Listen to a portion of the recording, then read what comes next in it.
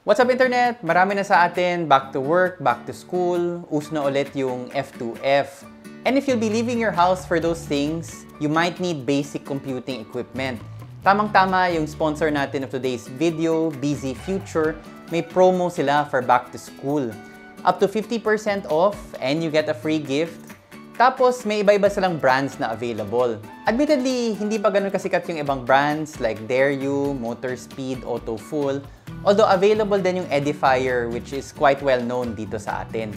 Yung gusto ko sa Bzfuture, useful yung mga products nila. They have basic things like mice, headset, nice looking keyboards, earphones, chairs even, and software also. So sari-sari yung mga products nila, pero lahat sila useful, lahat sila magagamit mo. They're a typical e-commerce site, so yung add to cart and they'll send it to the Philippines. There are a variety of shipping options depending on how fast you need it. And what I like is you don't need to create an account. Pwede mag-sign in as guest. And the most important thing to note is that we have a discount code HS. Just plug that in before you check out and a 15% discount will be applied. Pero alam ko ang iniisip mo. Iniisip mo, baka delikado yan. Di pa ganun kasikat yung site, di ko siya kilala, okay ba yan? Quality ba yan? And to be honest, I share your concerns. So, I've been testing one of their products, itong Dare You mouse. And while this is a sponsored video, this is also an honest video. Sasabihin ko sa inyo kung quality ba talaga to. Maasahan ko ba siya if I bring it to work, if I bring it to school. So number 1, can I trust Bzfuture to send me the items that I ordered? And number 2, okay ba talaga yung mga items na yun? Let's find out.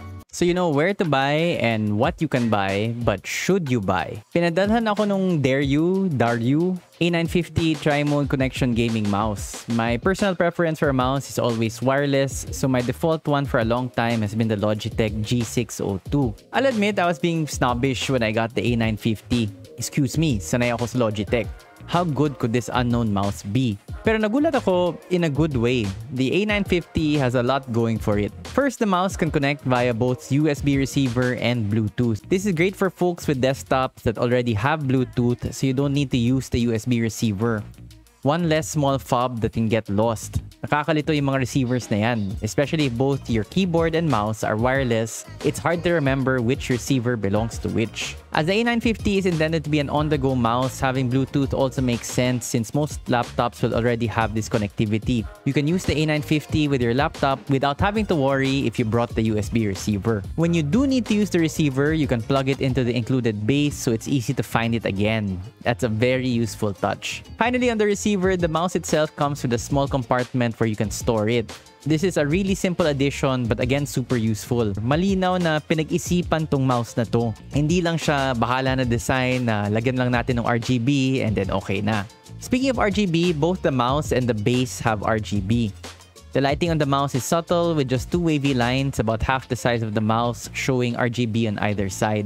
Personally, I do not know why you need RGB on a mouse since your hand is literally covering it 99% of the time and you have better things to do than look down at your mouse. But still, at least hindi over the top yung RGB. Nice design flourish which doesn't overwhelm the design. The charging stand also has RGB in its base. Again, nothing too over the top, but I wish there was an option to turn off the RGB of the stand. The A950 I got was primarily blue and white with touches of yellow. It looks like something from a Gundam collection, to be honest. Kinabahan ako nung nakita ko na in Chinese yung manuals. In spite of that though, it's quite easy to figure everything out to get it to work, and it just works. I used the receiver, my motherboard doesn't have Bluetooth since I'm cheap like that, popped it into a USB port, set the mouse to the 2.4 GHz mode, and we were good to go. No muss, no fuss. The mouse is quite light at a reported 88 grams, so it's easy to push around, plus easy to carry around. Clicks have a satisfying solid spring to them. You can feel you've clicked, both from the slight tactile feedback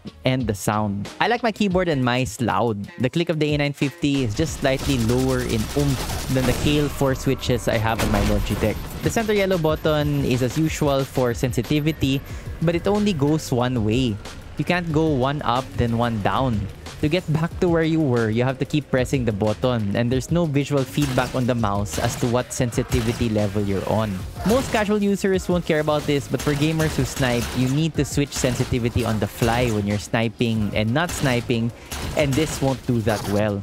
Other than that though, this mouse pushes the cursor around my screen just fine. Even in fast-paced games like FPS, accuracy and sensitivity of the mouse were not a problem, and I enjoyed my game time without noticing any lag or control issues which would break me out of the game. Overall, this is a solid item of a higher quality and innovation than I was personally expecting. If you're looking for a wireless, lightweight mouse that you can use both on your desktop for a variety of uses for productivity and gaming, and if you need it on the go with pleasing aesthetics at a reasonable price, then you might want to consider the Daryu A950. Paminsan may nagtatanong kung may kilala ba kaming computer shop na trusted, yung hindi ka lolokohin. Actually, meron. Kami.